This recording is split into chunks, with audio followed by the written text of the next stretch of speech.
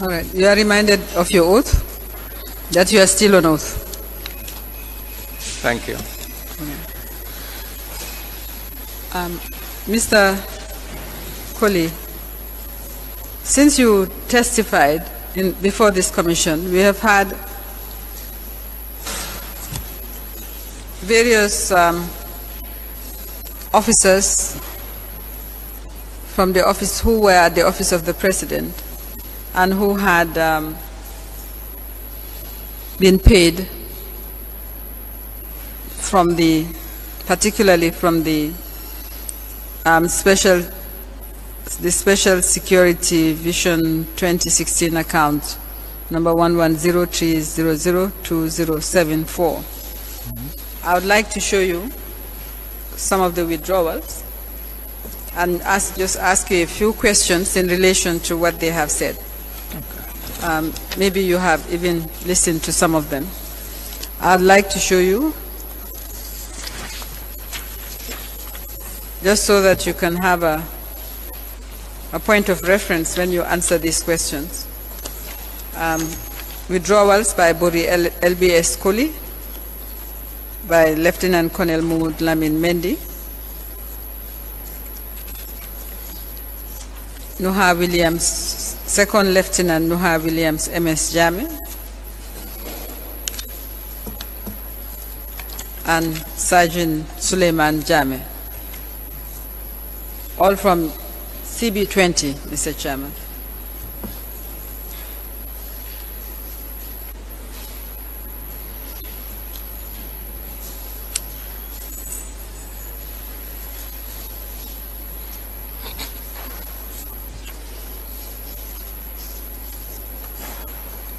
The voucher in respect of each transaction is the document folded on the first page, if you want to look at the voucher.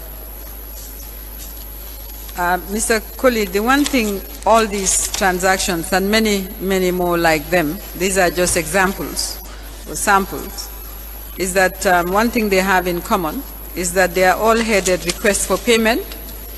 They are all memos, not on letterhead, but purportedly from Office of the President, addressed to yourself, the Governor of the Central Bank. And all of them said that they were directed by His Excellency, the President of the Gambia in different variations. Now, all of them, without exception, said that these documents were given to them when they arrived at the Central Bank to collect money. That's correct. And you're confirming that is correct? That's correct. Do you have an explanation as to why these people who said they were authorized came to the bank with nothing in their hands, no authority from the person who was the signatory to the account? Yeah. And you gave them this document to sign when they were paid monies. Yeah. Do you have any explanation for the commission? Yes, Commissioner Bensler, you may recall the last time I was here in my testimony, I had indicated that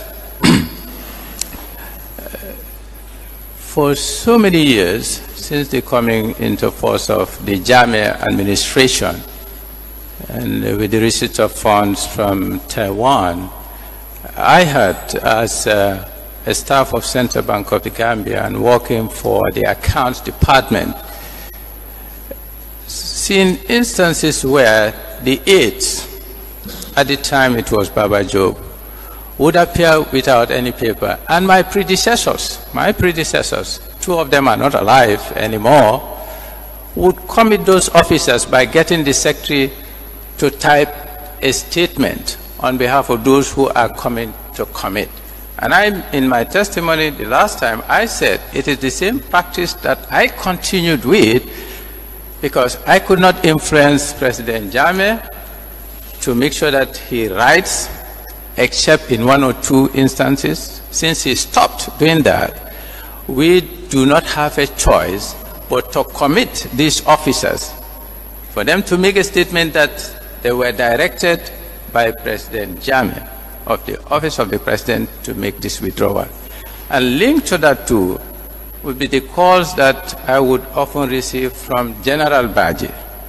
So this is all I can explain in the absence of written document authority from former President Yahya Jammeh.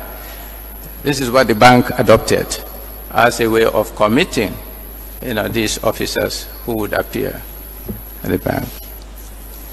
Now, you claim there was a precedent you were following. Yeah. And I do recollect asking you whether you have anything to show us with regard to the practice before you became governor. Do you have anything to show us with regard to this as an existing practice before you became governor? Honorable Commissioner, I say I do not have anything with me. I remember you asked me this. I really don't have any document with me. And I also made a statement that I'm no longer serving at the bank. You said you can make arrangements. I said probably that is for the new administration to do so, but I do not have any document, to be honest. Bro. Do you have any specific transaction you would like to refer us to? And the predecessor you're talking about? No, I'm sorry, I cannot provide you any specific transaction. No, so this is just an allegation you're making? Well, it's a statement that I'm making, having seen that a statement, practice. Mr. Colley, a statement that cannot be substantiated is just an allegation. Well, okay. And if you want this commission to take it seriously, you would have to provide the evidence or the information, or direct us to where the evidence or information can be obtained. Yeah, unfortunately, I don't have any documentation. Can you direct us to where this information this allegation that you're making can be found? Yeah, I'm saying I do expect that the Central Bank of the Gambia, in the records archives, should have these documents. You do expect that Central Bank would do what? Yeah, that's my expectation. Yeah. Sorry? I said that's my expectation. That's what I expect. I didn't hear what you expect. Sorry. I say I do expect that Central Bank, like any other documents involving finance and taxations, would be part of the archives. Yeah, they can find it if you tell them where. You were the governor of the bank. No, I was not. I was the governor, but at the time I was a middle-level officer.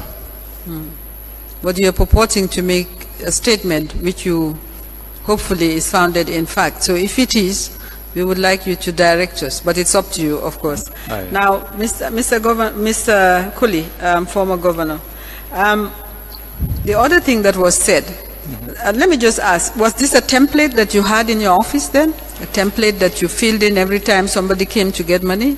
Yeah, we had this, each time, they appear and they have not appeared with a letter, then because their names change, yes. So specifically, this is a question of drawing up, such a letter virtually in the same language. So yeah, it's a kind of, template. Was there of course, with changes relating to the amount, date, and the officer who is coming to collect. Now, Mr. Noha Williams specifically said that on some occasions it was you. He didn't know anything about the transaction, in fact. And it was you who would call him to say that the money was ready and he would pick it up. But do you have anything to say about this? Let me say that that is not true, that is not correct. Let me give you the circumstances. Wait. It is General Baji who calls me or would send SMS messages. Now, when we go out to acquire, if it is foreign currency, to acquire from the market, from the banks, the foreign currency, and it's assembled, I would often call General Barry, alert him that, look, my guys, my staff, are ready. They've collected. But of course, there would be several, messages, inquiry. Are you ready? That the president is in a hurry. He's asking for this. And then General Barry would tell me that so is coming to collect. This is how we get names of the Lieutenant Noha Williams and the Tambas and the others. So where there is a delay, sometimes I get calls from Tamba, I get calls from others that General Baji has requested me to act on his behalf. I would only call if there is a delay in his his appearance, or any one of them. Any one of them. Those are the circumstances which I would call to say that, look, our staff are ready. Sometimes we will sit in the office to wait for this money to be collected. And it was my duty to make sure that I put pressure on them for them to come and collect so that my staff would close and go away. Those are the circumstances when you would call Suleiman, is it Noha Williams? Noha, yeah. General would tell me that so-so is collecting. Sometimes there would be a change in the person who is collecting. You know? I would never call. I had never called anybody to come and collect, other than under those circumstances. Now, why do you have in your template, I have been directed by His Excellency, when by your own statement you had not spoken to His Excellency? You had only had instructions from General Baji. Basically, what we are doing is to facilitate, to put on record the statement that they have told us that they have been directed by the President. That's what we have done. In fact, all of them said they had no such directives. They only had directives from General Baji. Without exception, Mr. Colley, all of them, without exception, said they were sent by General Baji. They never spoken to the President, and they didn't even know whether the President had directed General Baji. Can you give me a minute, please? If you look at, I don't know, this one of the statements that I have here is a signature of recipient on behalf of General Baji for the office of the President. So basically, what we are trying to reflect on this is that they have been, it's a directive from the President, that's the information I would have received from General Baji, but the fact that General Baji himself did not appear, he's sending somebody, makes again try to reflect that fact too.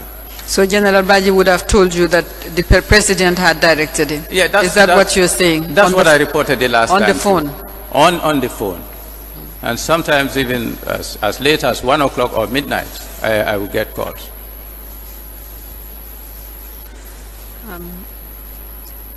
Suleiman Jame, who was here today, you have one of his, you have the withdrawal relating to him, is the one dated 22nd April 2016. Yes. He specifically said that he came on a Friday and you told him this was not a working day. Yes, I believe that's what he said. Mm-hmm. Do you remember anything like this? I probably can't. You would pay even if it wasn't a working day. You would still arrange and pay. Yeah. Is that what? Yeah. I cannot remember, but I can confirm that there are instances, even on a Saturday, when the whole team, I mean, when I say the whole team, banking department would assemble at Central Bank of the Gambia, work with some commercial banks or foreign exchange bureaus to acquire cash, foreign currency, if it is foreign currency. Yes. Mr. Colley, I would also like you to confirm, you remember the state aircraft account? Account, yes. Now, the state aircraft account had two signatories, the ex-president and Mr. Mamburinjai. Yes. All the payments, all the withdrawals, however, were made without his signature. Yeah. Do you have any explanation for this? Honorable Commissioner, and for me and my colleagues, the same explanation that I gave as far as former President Yahya Jammeh's directives and manner in which he deals with issues, especially issues of that sort, where he would hardly write, put anything in writing. Mr. Colley, what I'm saying is this, that this account was opened through the Ministry of Finance. Finance, that's correct.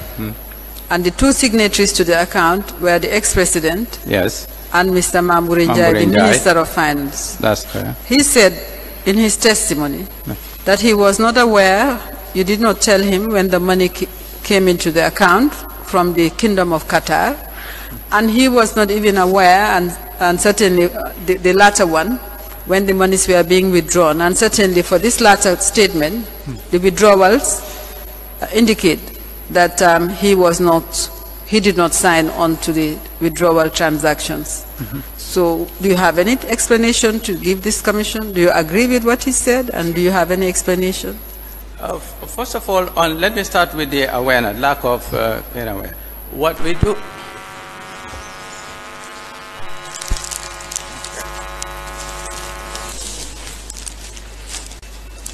Let's start from the awareness of the money coming into the account. Yeah, the awareness, money is coming into the account. Did you inform? We haven't found any document, but did you at any time inform or write to the Ministry of Finance to tell them that the Kingdom of Qatar, or sent a credit note to say that the Kingdom of Qatar has paid $4 million approximately into this account? I want to confirm to this commission that every credit transaction, especially transactions involving inflow of money from outside, are advised, the account holders are advised with what is called a credit advice.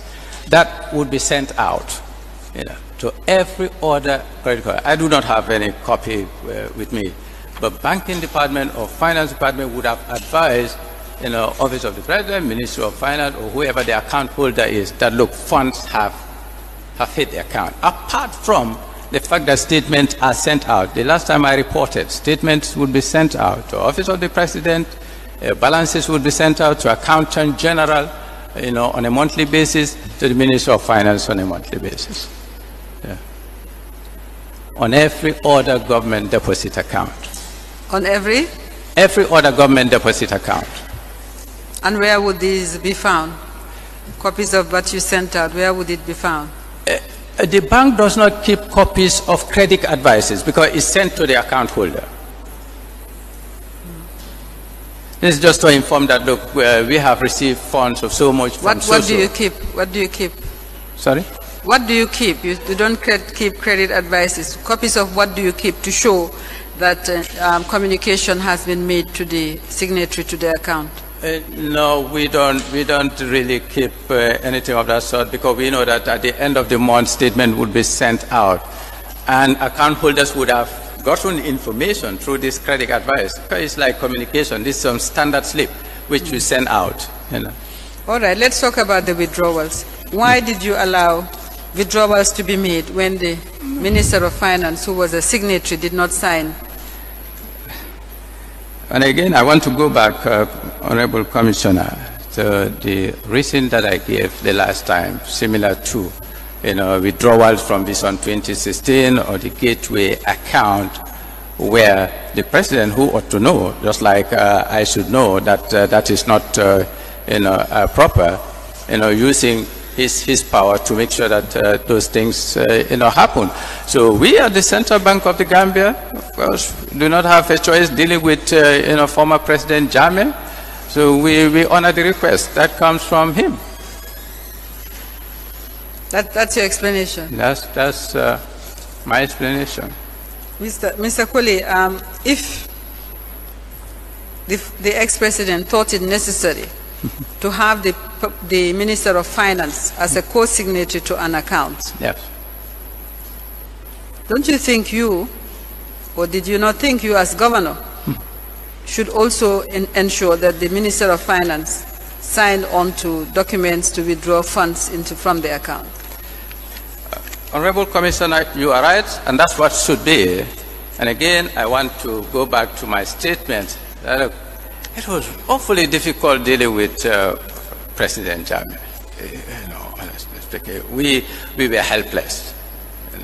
But what I find difficult to appreciate, you told us that you had not been able to meet him for 3 years. That's correct. So how can it be difficult to deal with a person you don't meet, you don't see, you don't talk to?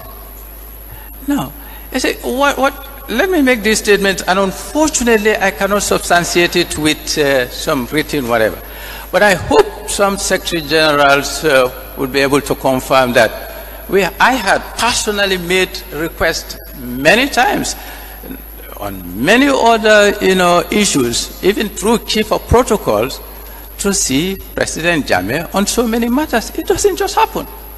It doesn't happen. And I can tell you that sometimes the feedback that I get is like, I do get insults. I can confirm that. I do. You did get what? I do get insults. Insults? Yes. From?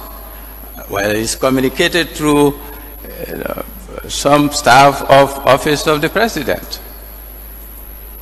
The least I would get that, look, he said he doesn't want to see you.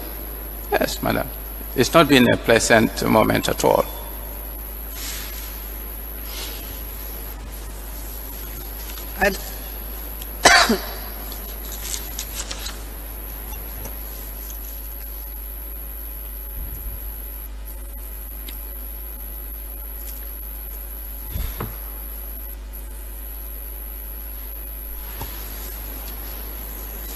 Okay.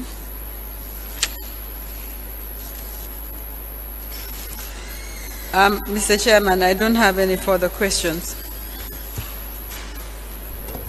Mr. Colley, from what I hear, there was a departure from procedures, from official ways of doing things to personal ways of doing things. That's correct. Those insults you heard, they were personal. They had nothing to do with your role as governor. As governor, you are armed with what we call autonomy. Yeah. The governor of the central bank is supposed to exercise autonomy, and he does not need anybody's permission to exercise his autonomy. Two things.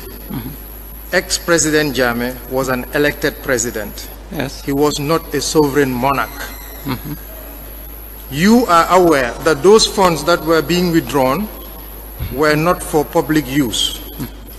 They were for official, they were not for personal use, sorry. They were meant for official use.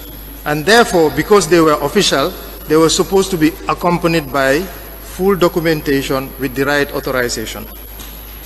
Second, General Baji. He was not responsible for President Jammeh's financial welfare. His role was to defend and secure the country, including the safety of the president. He was not a signatory to any account. He had no business SMSing you on financial issues. Even as a top military aide to the president, his request should be accompanied by fully authorized requests, signatures. Therefore, your acting on General Baji's request was your decision to depart from official procedures, whether it was out of fear, but you had protection.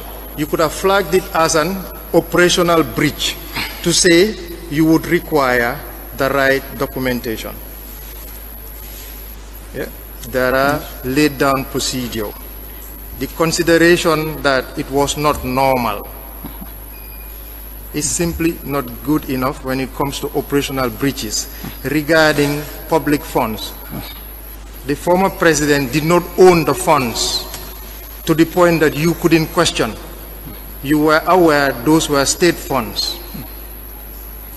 As the governor, you do have knowledge, or you do have the right to ask where these funds are going and what they are meant for. And you had no doubt they were not personal funds. So my question is, why give merit to the request of a top military aide who had no financial responsibility? The Commission would like to know why it was so important for you to prepare internally written notes to cover the withdrawals and get the people who came empty-handed to sign huge sums of money that nobody could account for. The merit, what was the merit about General Baji making you sign off on those forms? We want to know that. Thank you, Commissioner, Honorable Commissioner. First of all, with autonomy, yes, but I can tell you that I may not agree with anybody that Central Bank of the Gambia is truly autonomous to the extent that under the regime which we were serving, you can say no to those things. If we were indeed and are able to exercise, I don't think we would have been sitting here. That's number one. Number two, let me also make this clarification that what we were receiving from General Baji, Central Bank of the Gambia, is a request which he claims came from President Jammeh. How did you validate? I think I answered this the last time. In a situation where it is awfully difficult to meet President Jammeh or even discuss those issues, I said initially with Vision 2016, Jammeh was signing instructions himself.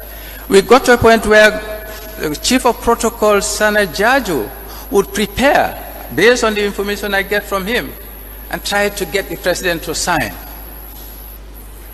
The last time he came, or the next time he came, no paper at all because the president refused to. Here you then have an executive who we all expect. We all expect that it should not be, because he should not have done that. And as much as he is the president, he should not have. If he had done what is right, we would not be sitting here on this issue. Yes, these are public funds, but as far as General Baji is concerned, I'm seeing, and that's the way my colleagues also saw General Baji, that he is an aide, messenger of President Jammeh. I think it's common knowledge that virtually, in as much as he's a military officer, he was serving President Jammeh. That was the point that I precisely wanted to pick up. They were messengers. Yeah. They were not authorized signatories. Not so at all. you did have a duty. You did have a duty to verify and validate their claim that they were directed. It was not written. It was not just verbal. And because of that, you could also say procedure, official duties do not permit me to pay. Sana Jaju was being sent. General Baji was sent. So you dealt with them. You didn't deal with the president. You can tell them, can I get something stronger than verbal directives? Even as a directive, it has to come in a letter, signed. Yes. So why didn't you insist? In this case, it was the people who spoke to you that you dealt with. You didn't deal with the president. I did not. And you think if you told them, to bring it, there was a risk, even with Sana Jaju? You seem to have had a good rapport with General, to the point of SMS. So you could say, can you help me with a written instruction from the big man? If he trusted the General with millions, he could also influence him to write a letter. Commissioner Sen, I'm not quite sure whether I said it the last time I appeared. And this is my conversation with Sana. When again used some language, foul language against Sana, and say, get up, go to Central Bank of the Gambia. So look, we were using, especially Chief of Protocol, because we interacted a lot. Alaji Sise, Sana Jaju, where we even discussed this very matter in the office to say that, look, it would be helpful if we get what the president was giving you initially at the earlier stages. So you wonder, why did the president stop?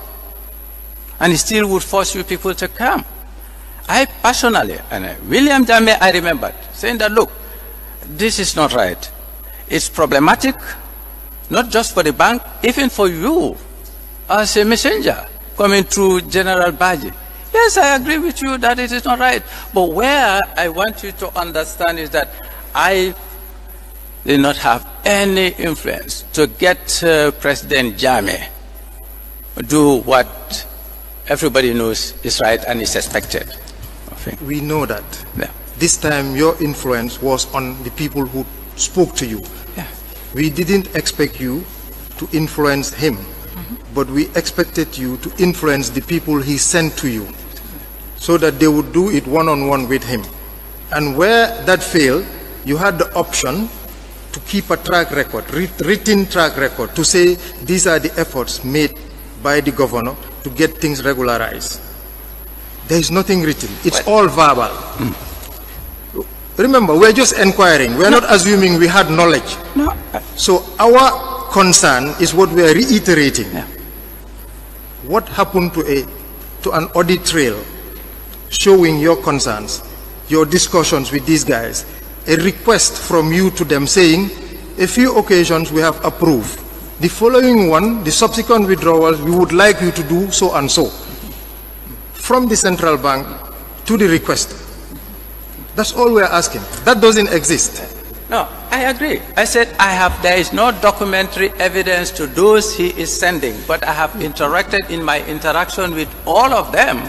I said, look, you should make an effort to make sure that the president signs something. What stopped you from writing? Writing to?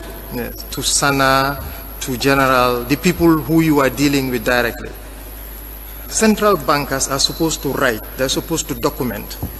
This is operational procedure. Normal operational procedure. It wasn't abnormal to write. Commissioner said, yes, this is central bank, and that is what is expected of central bank. I can confirm to you that on all issues, with the exception of dealings with President Jammeh or Office of the President on this matter, that's the only exception. And I'm sorry that we couldn't have gone beyond this. Do you agree that without anything on record, these transactions can actually be flagged as fraudulent because the authorized signatory never sent them, they never delivered the money to them. They only stop with the intermediary and the top 8. From a banking perspective, unless you are claiming full knowledge of what happened, but from a banking perspective, they were unauthorized and could have been fraudulent transactions. I think the statement was made very clear the last time. In the absence of any documents, as we would all expect, to prove that this is actually coming from the account holder being President Jammeh, I said I believe that monies are delivered, but I cannot prove that that is the case, except in situations where when there is a shortage of a counterfeit in if it is a foreign currency, the president will send it through the protocol directly to the office of the governor, and we will replace. And I remember the occasion where I actually paid the $100. So that proves that he does. But that is, I cannot provide you any documentary evidence that all monies are delivered to him, but I have the belief that that's the case. All of it was done out of fear and precaution. I remember the chairman asking me, what do I mean by abnormal? That we were dealing with a leader, a situation that was abnormal, where there was a violation of everything starting from the Constitution down to policy, policies at many institutions, but relating to this, whether it's at Accountant General Department or DNP in those days, Ministry of Finance, the Central Bank of the Gambia. That was the reality. Thank you very much, Governor.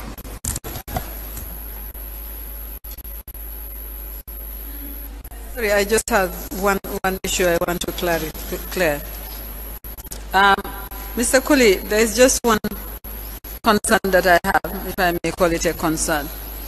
The President chose to be a signatory in the accounts which were in some of these accounts.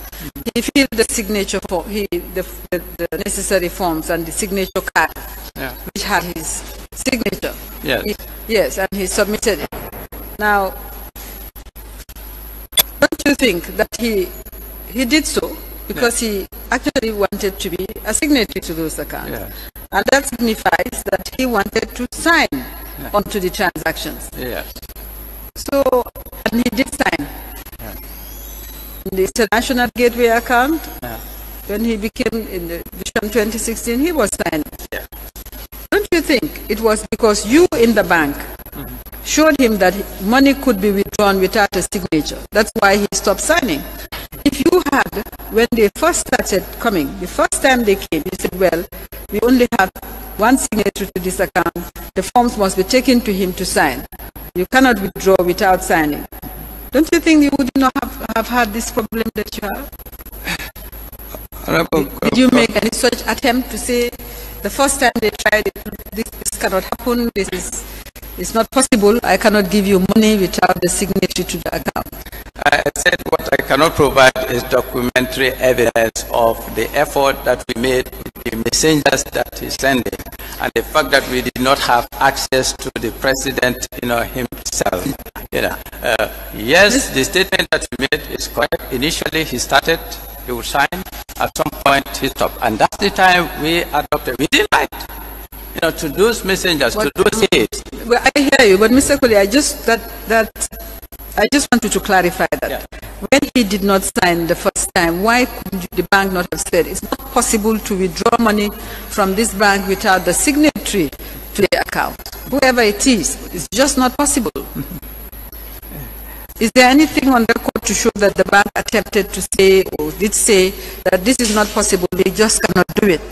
I think that's the question I answered, where I said, there is no documentary proof of our effort, our communication to say that, you cannot do that. There is none. But of course, we made a lot of effort. But we also went ahead and honored the request. That's all, Mr. Chairman. Very well, you may leave. Thank you.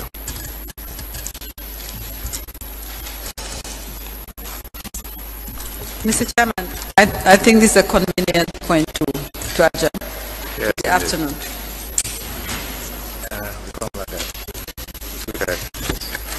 Well, we'll rise. We'll be back at 2:30.